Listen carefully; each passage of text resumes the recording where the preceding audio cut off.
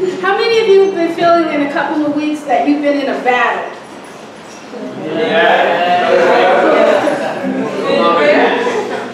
Well, I want to confirm this. I want you to turn to somebody and say, friend, you in a battle.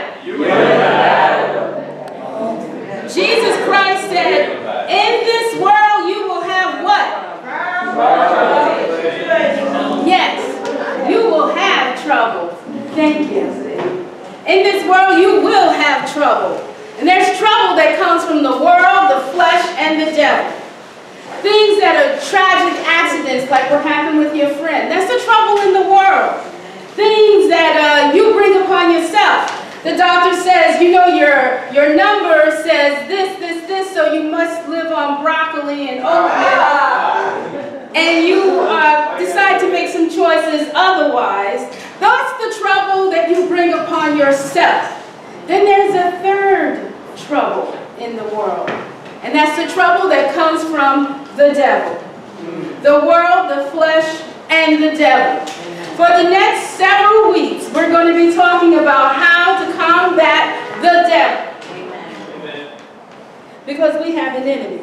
That's right. That's right. He is real, and his intent is to actively work against you. All the time. And every day. His goal is to keep you from experiencing the victory that is yours in Christ. That's right. Now listen, he can't destroy you, but he can distract you, discourage you, divide you from others, and deter you from experiencing what is rightfully yours as a child of God. He wants you miserable and living below the benefits that Christ has won for you. But don't be afraid. The Holy Spirit has got your back. Amen. You see, you got peoples. You got the power of the Holy Spirit and the presence of God.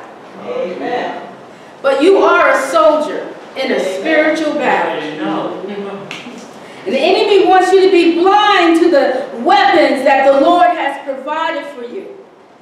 But we're in a series to tell you, to educate you about the armor of God. Amen. And these are the weapons that the Lord has provided for you. That's right. Because the Lord wants you to wake up, open your eyes, and not only fight the enemy, he wants you to defeat the enemy. Amen. So how are we going to defeat the devil? Well, we're going to exercise our spiritual muscles. That's one of them, but we got an arsenal. We're going to be going through each arsenal every week. Now, I want you to know this. Don't think that your life is going to be okay if you don't engage the enemy. Let me tell you something. He is engaging you. Regardless. The issue isn't whether you won't fight. The fight is upon you.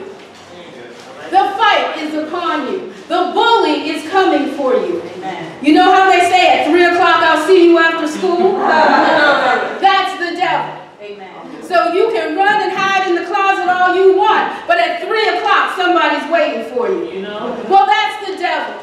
Well, the enemy wants you to know at 3 o'clock he's there, but God wants you to know that 2:55 he's there. Exactly. Exactly.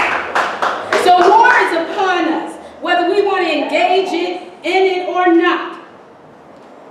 And if you don't fight, the devil will win. That's right. That's right. And what does it look like when the devil wins in our lives?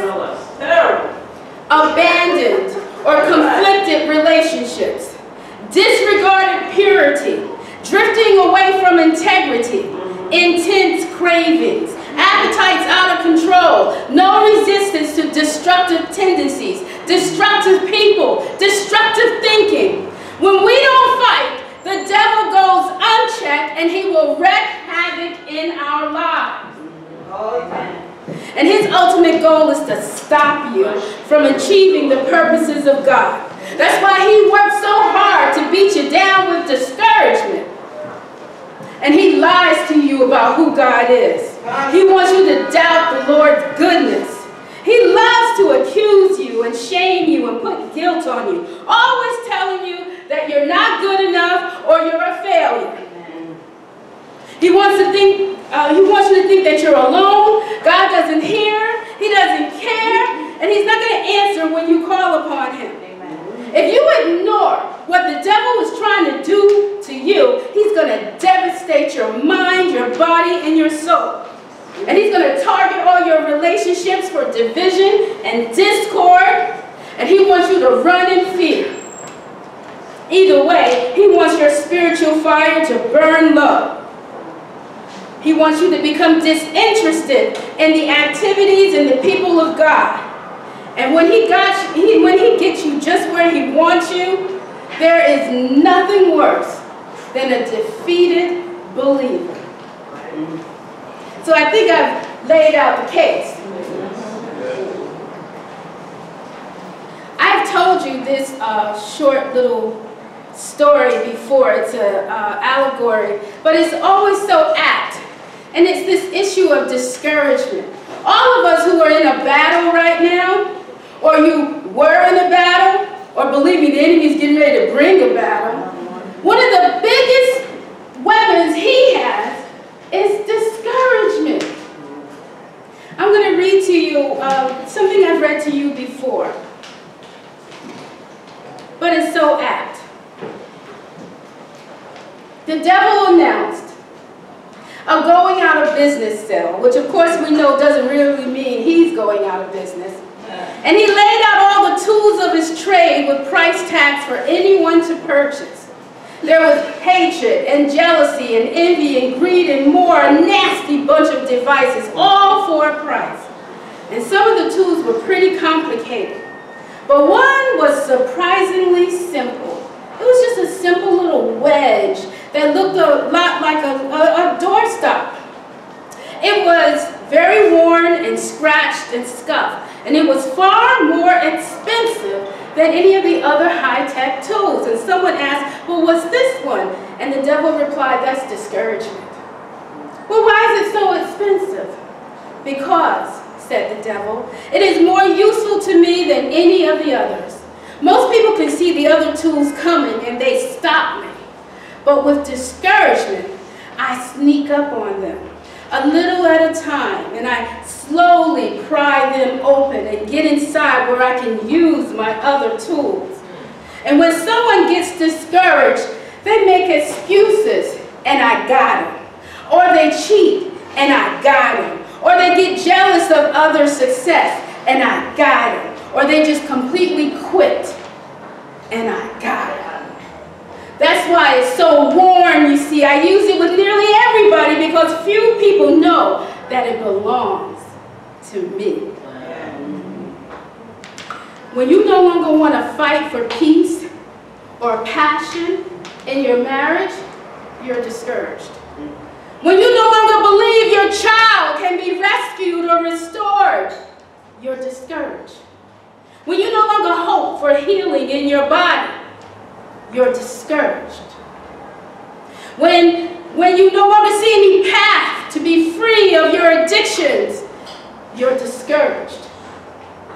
When you just want to quit, I give up. I'm done. Whatever it is, when you want to quit, you're discouraged. When you stop asking or seeking God's help, you're what? Discouraged. When you don't care anymore, and you don't want to fight anymore, you're being attacked with a weapon of discouragement. I'm being attacked.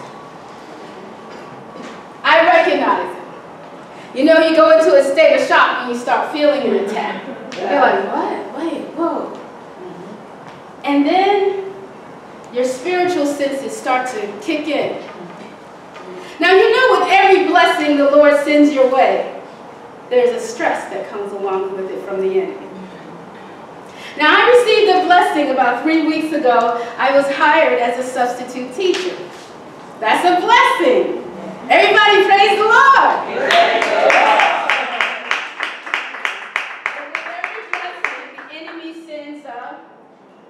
stressing every single time. You're beautiful babies. They were born, but there was a stress, right? Yeah. Every single time.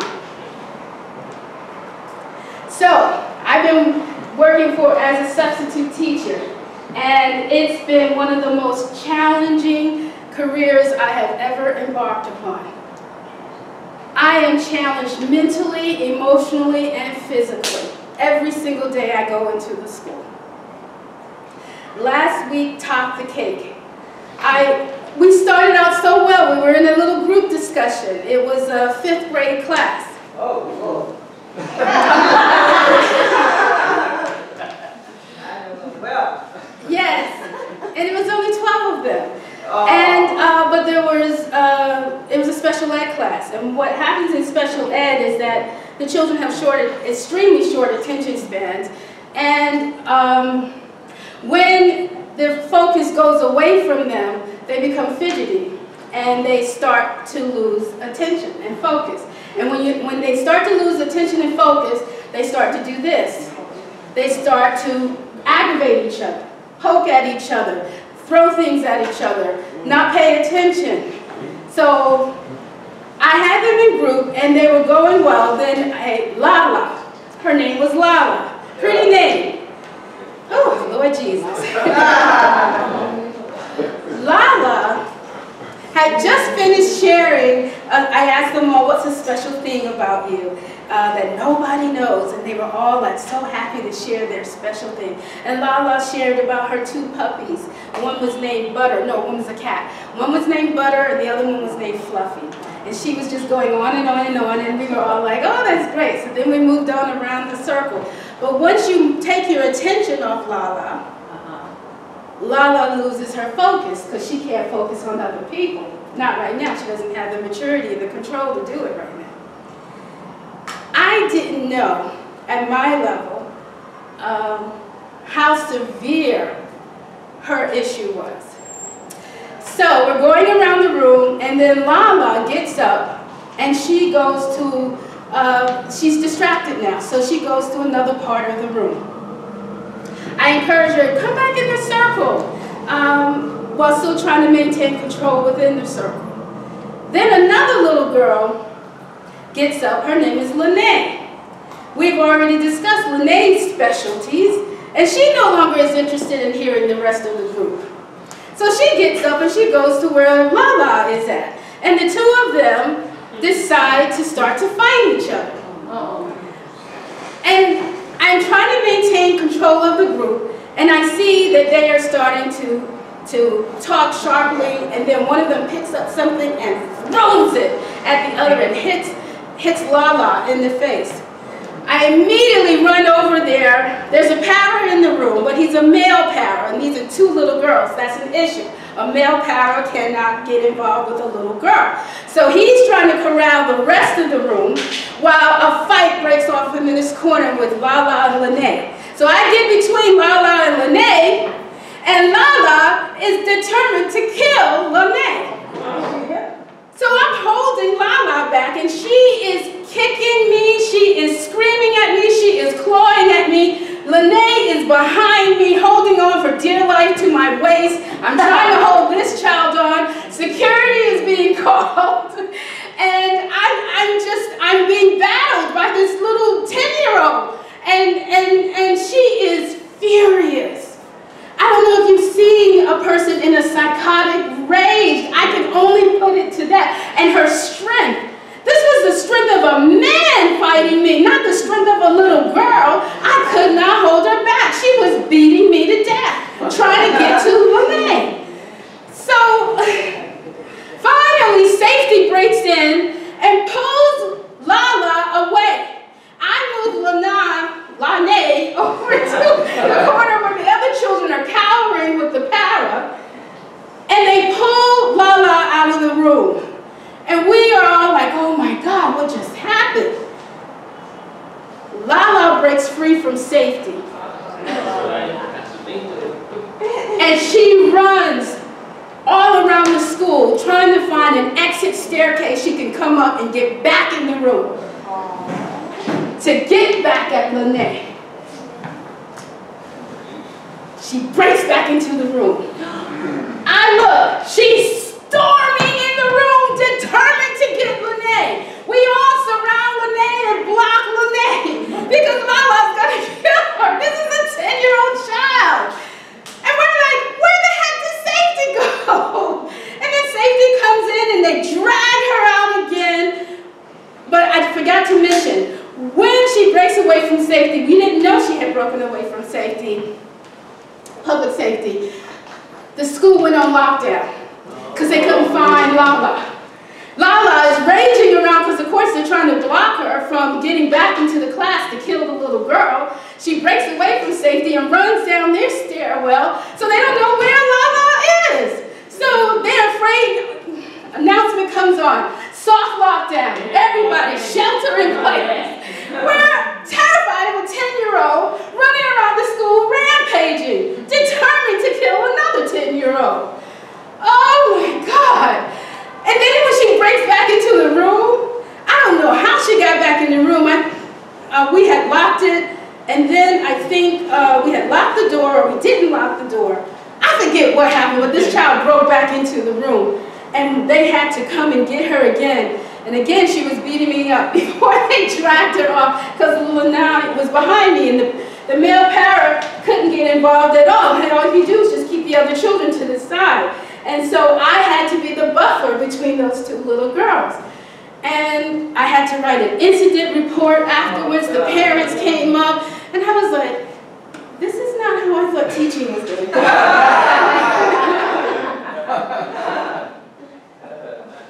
I was in a battle. And there are other battles that I learned substitute teachers go through. You know, most of the teachers, most of the vacancies that come up are for teachers who are burnt out. So when you show up to a class, more than likely that class has a lot of out-of-control kids.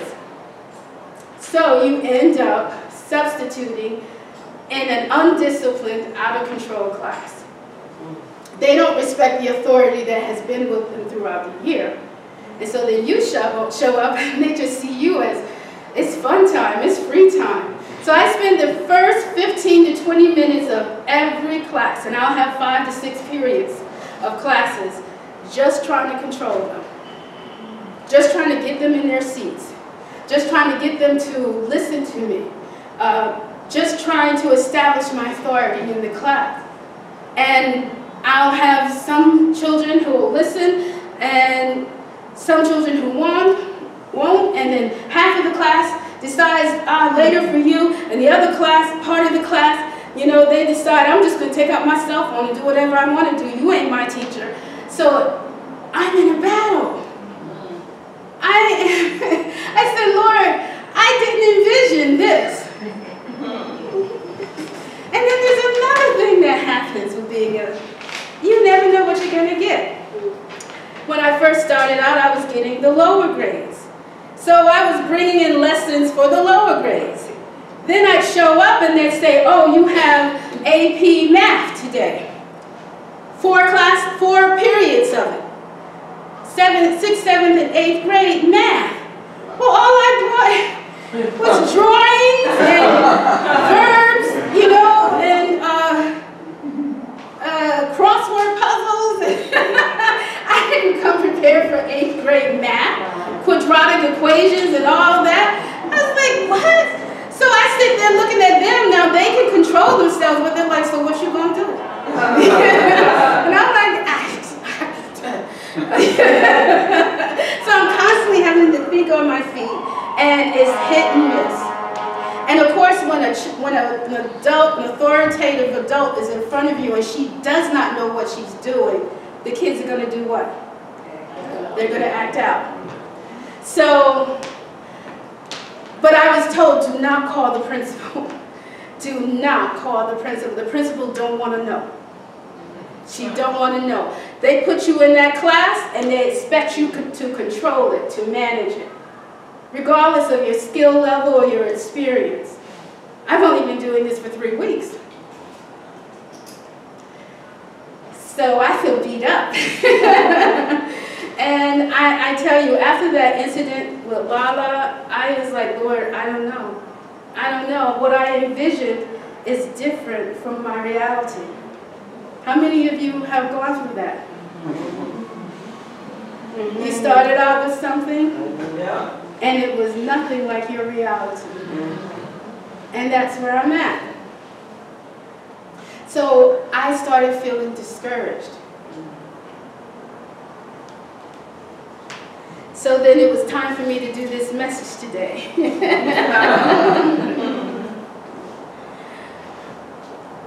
Ephesians 6:10 says, commands us to be strong in the Lord. And it says that it's giving us, God is giving us strength that we need. And the Apostle Paul is saying here, get ready for battle. Get ready to protect your stuff or take back your stuff by putting on the full armor of God. Now, we can begin to reason in our head, no, I need to do A, B, C, and D. And the last thing we may think is, I need to pray. Because we start thinking, I need to work this out in our own flesh. Now, there are some practical things I could probably do. You know, I could contact some of the more experienced teachers and paras in the church and say, okay, what do I do with kids that are all over the place? How do I get them in control? How do I be more creative? What's a no prep lesson that I could do that I could just come off the fly? I could learn a whole slew of those things, but it will take time. In the meantime, while I'm learning on the job, what do I do to control these out-of-control children? Now, mind you, some of them are going through separation anxiety. If any of you have Time Warner cable, there is a commercial on there that's so much a picture of my life. And they put on this commercial, and the mom is an African-American family. The mom's at the door, and she says, behave for Uncle Pete. Yes. If you've ever seen that commercial. Yes. She exits the door, and those two little boys on the couch go, wow, yeah, they're hitting him, they're throwing things at him, and all kinds of things. And the grandmother calls and says, are you all right? And he's like, I'm okay, I'm okay, I'm okay. And then finally he comes with 2 laptops, yes, and they calm down. Yes. I did that one day. Because we lived that out. And I was like, I can't even get them to sit and listen. So finally I said, where's the laptops? Where's the laptops? Oh my God. And with the 8th graders, when they were going crazy on me, I said, pull out your cell phone. Just pull out your cell phone. You can do whatever you want. Pull out your cell phone, because I could not control them. So this is not what I envisioned, everybody. When I dreamed of teaching, I thought I'd have a nice little group of little people who would be well behaved, and you know, they'd have responsive parents, and we'd have a curriculum, and every week we would go through the curriculum, and then they'd take the assessment test, and the only problem would be for them to be ready for the assessment test. That would be the only problem I'd have to deal with. No way. That's not even in, that's like, I can't even get to that. I had to just, the assessment is, can I get them to sit in their seat? Forget about the assessment test. Can I just get them to sit in their seat? Okay. I have to see this as an attack from the enemy. Because I love to teach. That's one of my passions. I love people. I love these little kids. But the thing that I want to do, I'm unable to do because of the circumstances that I've been put in. This is war zone teaching. It is, whenever I get my first check, it will be combat pay.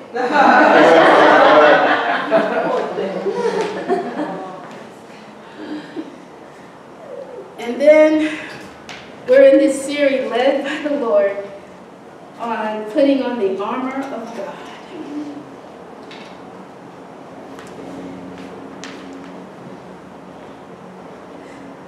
Know this, that the enemy has a strategy a personalized plan of attack against us.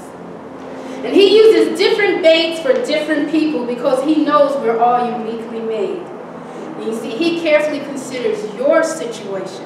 And he takes into account your weaknesses and your strengths, your interests and your tendencies, your history and your past abuses.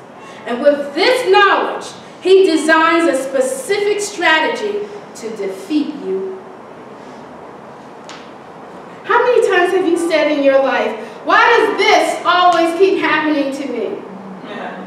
It's because the enemy knows what will hurt you or hinder you. And he keeps recycling hurtful people and hurtful situations in your life because he knows what will cause you to doubt God. So the first thing you're going to do when you realize that you are under attack is don't believe the lie. Don't believe the lie. Because what's happening to you is part of a plan of destruction. And he wants you to get down in the dumps, to be despairing and depressed. But see your trying circumstance for what it is: incoming warfare. Notice where he often hurts you, because this is where he's going to target you. So expect it. So, because he's not original, don't get mad at just the person or the circumstances. God is saying, get prepared for battle against your real enemy. Start by refusing him any more room in your mind, your body, your home, and your relationships. Make him dead on arrival. For instance, I gotta say, these kids are not my enemy. This administration is not my enemy. No matter what I see, the lack of resources, the stupidity, the confusion, the parents are not my enemy, the kids are not my enemy. None of these people are, none of this is the enemy. The enemy is that the enemy, the real enemy behind it all, wants me to not teach. This is an area I'm called to do, but I am being attacked in it, so that I want to give it up. I want to quit. Anytime you want to quit, that is discouragement. And where does discouragement come from? Exactly. When you know you have the ability to do something, and all this mess keeps coming at you until you want to walk away from it, that is a pit plan. Pit plan.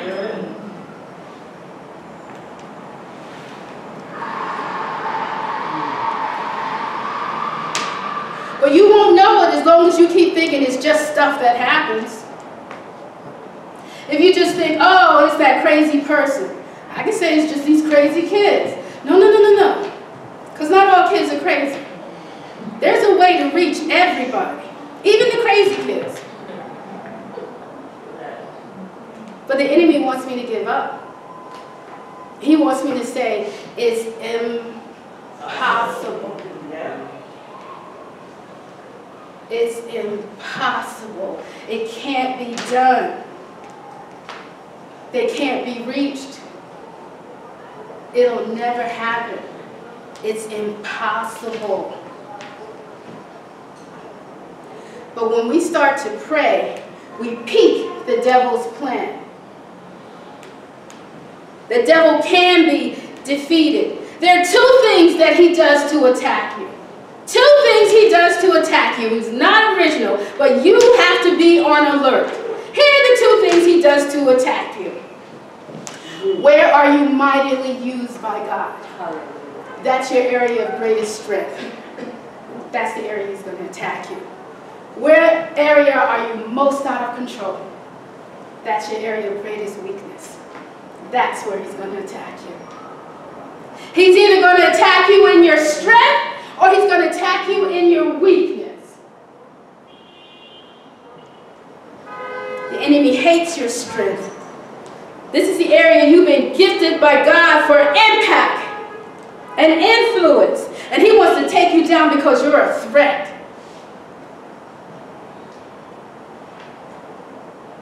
And then he also loves to play on your weakness. This is the area you feel most vulnerable in, where you feel most out of control. You're easily triggered. It's your Achilles heel. And this is the area he loves to touch, so that when you trigger into that behavior, you feel so condemned and so worthless and so hopeless. And your faith in God and his ability to transform your life is at its weakest.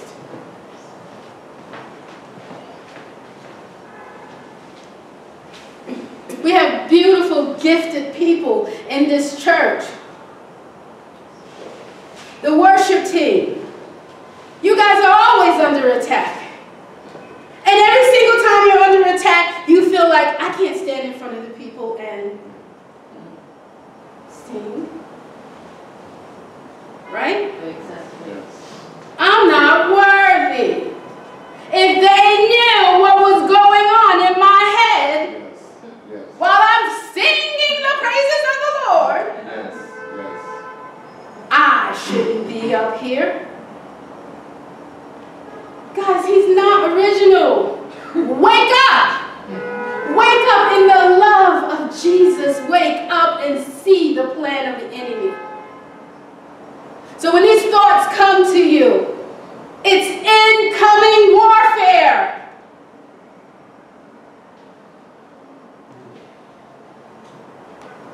It's because you're a threat. Ramona, you're a threat. Mauricio, you're a threat. The teachers, you're a threat. The ushers, you're a threat. Mary, you're a threat. Jade, you're a threat. You're a threat. You're a threat, honey. That's why. You say, why? It's because you're a threat. And he wants to take all who you are to the glory of the Lord. He wants to take you down.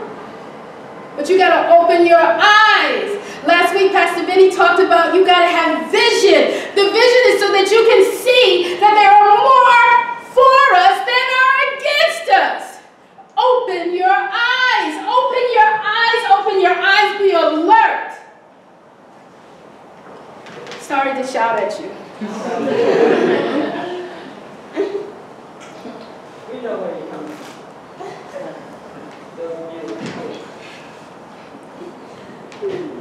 So anticipate the enemy to hit you in your area of greatest influence and your area of greatest weakness. How are we on time? Oh, I'm going to go through it very, very quickly. We have a lot. There's a lot in this series.